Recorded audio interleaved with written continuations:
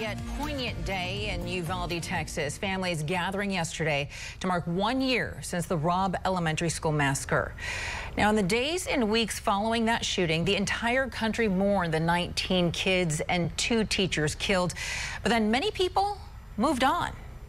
Unfortunately for the people of Uvalde, Texas, there is no moving on as they relive the trauma nearly every single day. And that is the reality for 5th grader Caitlin Gonzalez, whose only concern should be making summer plans with her friends. But instead, she's undergoing intense therapy for PTSD. Caitlin survived the shooting. But as her mother tells our Addie Guajardo, along with relief, there's also been remorse.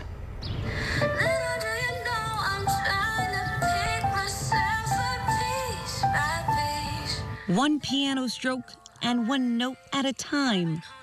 Through music, therapy. I shouldn't have to be here right now, but I am because my friends don't have a voice no more. And advocacy. 5th grader Caitlin Gonzalez. Now I have PTSD. He's on a healing journey.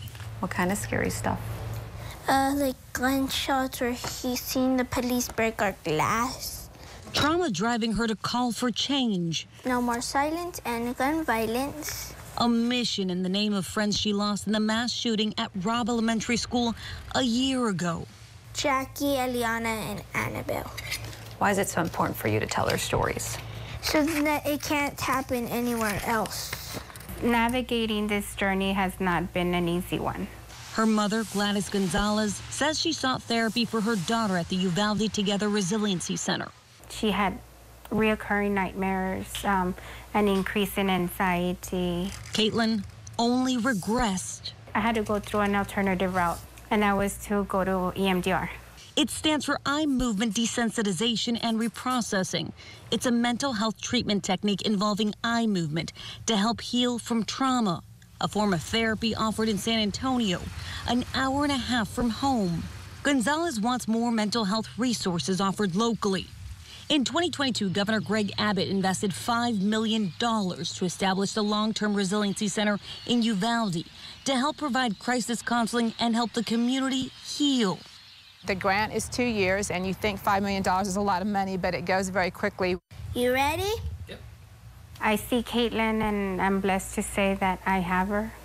But at the same time, you get that guilt. You know, so many other families who are living with that void.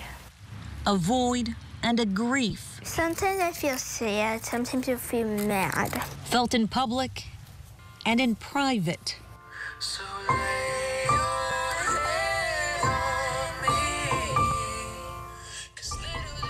That was Addie Guajardo reporting there for us. And joining me now is Texas State Senator Roland Gutierrez.